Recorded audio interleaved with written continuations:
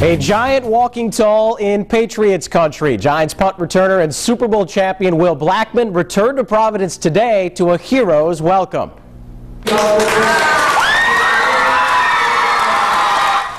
Blackmon was a man in demand as he made the rounds and started on the radio, then the road show before heading over to Esek's Hopkins, his former middle school in Providence. Former teachers and coaches showing their pride.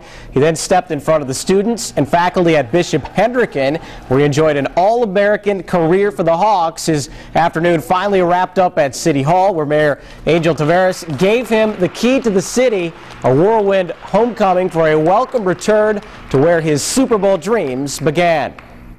It just shows you how important and impactful it is to reach a certain accomplishment for sure. I look at it like, oh yeah, I won a Super Bowl, I'm in the NFL, and all that, but it just shows how appreciated you are and what people think of it.